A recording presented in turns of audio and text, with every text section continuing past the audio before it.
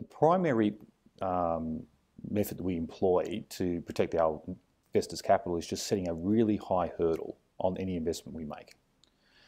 We are looking for slam dunk investments. So sometimes that means we don't get all of them because there's an opportunity cost because we can't beat everything. But by just really focusing and honing in on those investments that we can understand, where we can really get a strong handle on where it is, and setting that by really, really high, that does give us a lot of protection in the portfolio naturally because as these companies roll through time and they deliver on our expectations, the share prices are going to tend to trend higher regardless of the market volatility that exists.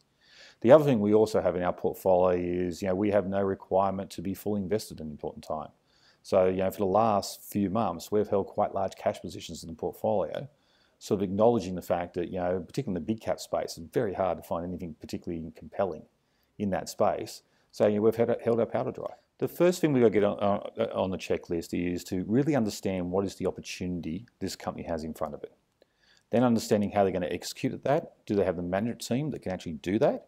And then forming a view about what is the market size or the opportunity set that they're going to grow into and how successfully we think they can execute against that. Once we have that form of view around that, then we can put some parameters around where we think this company can get to and how much it could be worth at different sort of levels of achievement, if you like.